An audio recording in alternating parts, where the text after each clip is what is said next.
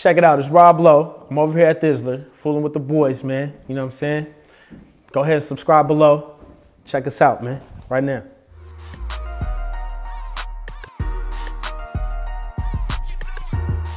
Here, man, I started off, man, with just a Casio keyboard, you know what I mean? And then after the little Casio, I used to play with that every day, you know what I mean? For like years. Self-taught, like just heard music all my life in my younger years, and then just got a hold of some black and white keys that made noises, you know what I mean? And then I always did two hands, so I got better with two, and then ding, ding, boom, ding, ding, ding with the ding with the boom at the same time. It's like, oh, to your ear off, for real, rather than ding, ding, and a boom, boom, boom. So I always did that as a youngster. So when I did that on that little Casio, and I got a 4-track, it was a wrap. Oh, let's plug this in, I'm trying to record this.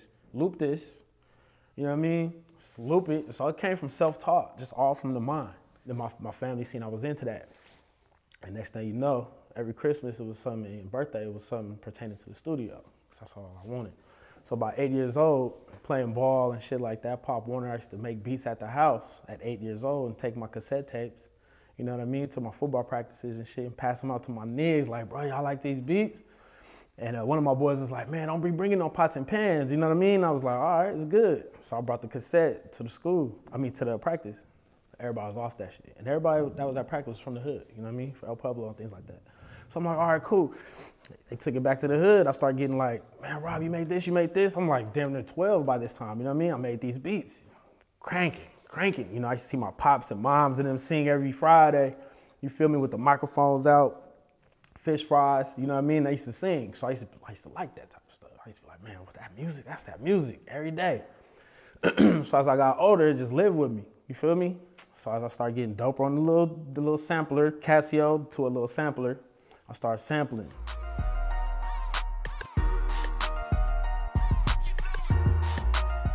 About 10, 12 years old, I started sampling. Next thing you know, this boy Huss he's my neighbor, so he used to live like next to me. So I let him hear some beats. He like, bro, you got studio? I'm like, I got studio. Let's do it. Man, we like 14, 15. We printing up CDs. And one of my boy Arsenal, JR, one of the rappers out the P, he was one of my main buyers. He be like, you got a CD today? You got a cassette today? You got a cassette today? Not a CD, cassette. I'm like, yeah, I got him. He like, bro, let me get one. I'm like, man, I'm down to my last two. I need dub for this. He'll give me dub for it. You know what I mean? It was like a regular routine. Next thing you know, I had to up it. You know what I mean? 30. I need 30 for this. So I was selling cassettes for $30 at school. Me and Huss slaps and Jack, you know what I mean? But before we met Jack, we was printing up cassettes and doing shit like that too, you know what I mean? And then along the way, the name got popping.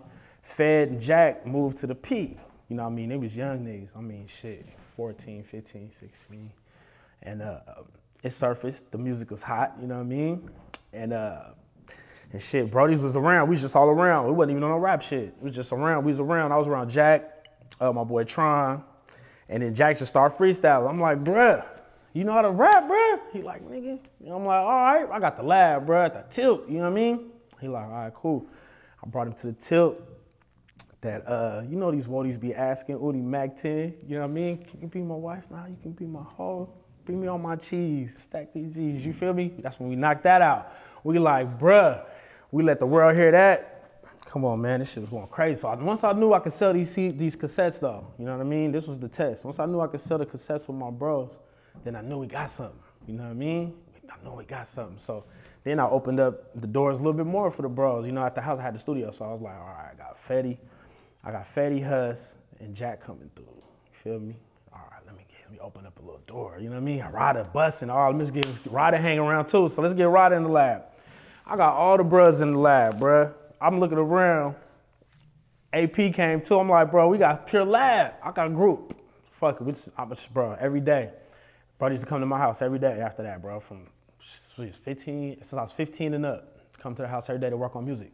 I mean, during school hours, I mean, it wasn't no high school, you know what I'm saying? I mean, I would ace my tests and shit, so I would cut, you know what I mean, and do what I can.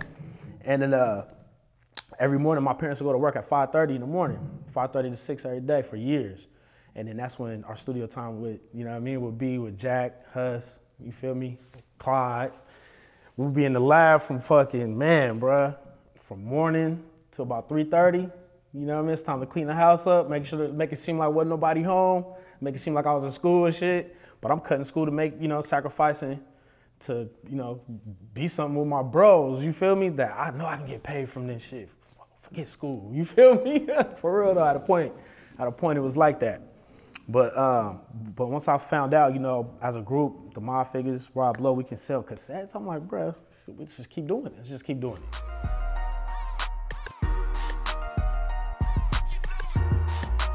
Shit, I was raised on bad music, you know what I mean? But also, shit, I was also raised on like rock, I was also raised on like soul music, gospel music, pretty much everything, you know what I mean? And just incorporated into the sound that, the sound that really got just for the soul, you know what I mean? It ended up being a sound that's for the soul, and when you hear some music, it's undeniable in the heart when you just feel it, you know what I mean? You might just feel it like this, you might go like this, you know what I'm saying? You might jump up and dance, but I make sure I put that into the music and incorporate that so it has all genres and years mixed together. And that shit's like not easy and shit, it's not like putting a hi-hat together. It's like, how I'm gonna put this hi-hat together? If I put this hi-hat, is it gonna sound like this new shit that's out? Is it gonna blend with this old Temptation hi-hat that's under the cut? You know what I mean? Like, so I'll be blending shit and it applies to the soul. And that's what I do, you know what I mean? Like, and also having artists like the Jack and Huss, you know what I mean? And having them around while making that sound, putting their stories to that shit, and it affects the fans, and the fans become lifetime members, that shit is huge. So I feel humble about that, very humble that I don't really get too much exposure of being the nucleus. I don't get too much exposure at all. I really kind of don't want the exposure. I just really want to just focus on the music, making sure our music is tight.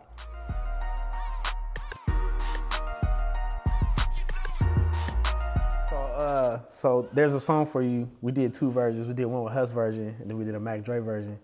I did that song the same place at the same time I did the Jack Artist album. So those beats was, you know what I'm saying? And Kilo came by the house. Dre wasn't there. Kilo came by the house and grabbed some slaps from me, you feel me? And I gave him like 15 beats or something. And Dre picked like damn near almost all 15 of them motherfuckers, you feel me? Everything that was on that CD was everything he did with me that came out. So I was like, all right, cool. I didn't know that he did something to the song, There's a Song For You Yet. I didn't even know yet. So when it came out, that's when I knew. I was like, what the fuck? I was like, oh, we got the Huss version. Feel me? But I'm like, Huss version never released. Because, we players, bro. We players too. So we like, all right, we did it first, but Huss did it first, but that's the Mac, that's the Cuddy, bro. So, you know what I mean? Cuddy owned that. That's Cuddy shit. Fuck that. So Cuddy shit dropped, bro, and that brought me. I actually made that beat when I was making the Jack Artist album. Kilo came and got this beat CD. The song came out like 2 months later, you know what I mean? Under Sumo. And that was huge. It actually made another, besides the Mob Figaz album, that was a whole another whole notch for me. The actual one song, And that publishing is still coming in.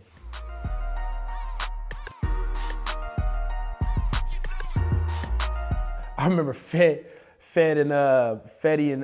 and Jack came to my door and shit, and it was like, bruh, what's up, bro? I'm like, what's up? You know what I mean? Like, what's going on? You're like, bro, we got some issues with these Spanish people. I'm like, for real?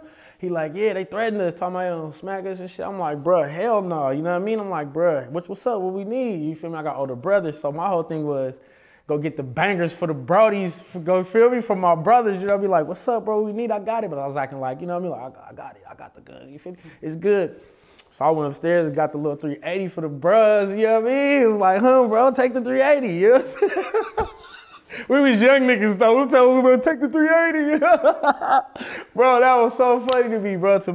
I'll never forget that, cause, it's big shit, you know what I mean, out there, and we was young niggas, you know what I mean? And I just remember brody, they needed the little pistol and shit, so I gave them the pistol like, what you supposed to do for your brodies, you feel me? I mean, I didn't sit there and say, is y'all lying, bro? Is you for real?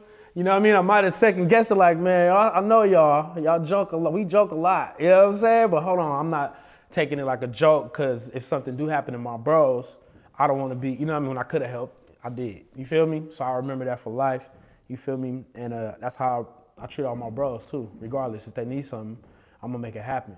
You feel me? Even if shit, I'll take from, you know what I mean? Take from somebody to get it from my bros if we need it. That's just kind of dude I am, bro. You feel me? But at the same time, bro, like that shit that stay with me forever. You feel me? It's a few, bro. It's more than a few. You feel me? But that's one of them, though. It's more than a few, but that's one of them.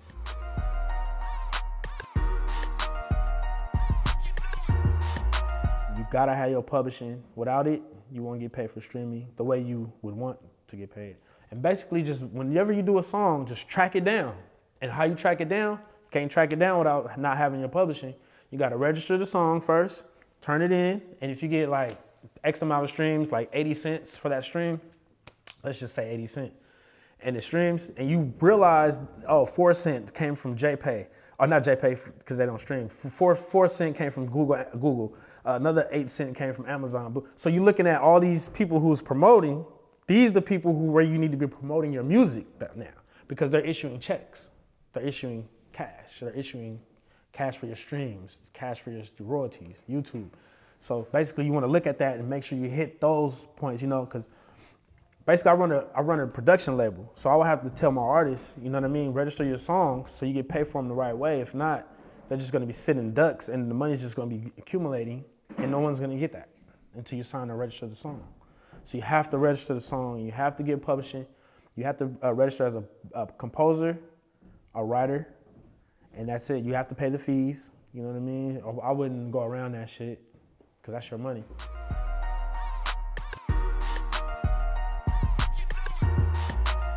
Shit, right now we just dropped the latest album we dropped is the THC album by Chris Christopher, produced totally, inspired by me and Chris's, art. That's out. You go grab that right now, all digital platforms. You feel me? Also, we got the H album out right now, the Hustler album. That's out. I produced half the album. You feel me? And we got another Hustler album coming out. It's a secret, but it's coming out soon. So we got another Hustler album coming out as well. I'm working on Dope Boy Zoo. That's coming out really soon. So we'll give that till August, September. You feel me? And shit, man, just still working, man. I might have new albums, shit, next couple days. You know what I mean? I might have a single or two the next few weeks or something. So still working. You feel me? But make sure you go grab that Chris Christopher. Make sure you go grab that H album. You feel me? And make sure you definitely go grab that Jack artist. You feel me? That's still on the market. That's still pushing. So, you know what I mean? If you ever need some real game, you need to get refreshing in your brain, go grab that Jack artist. You feel me? But yeah, other than that, stay tuned, man. This shit is Thizzler. Y'all subscribe. Keep it lit. Man, I got love for all y'all, man. For real, man. Appreciate y'all too.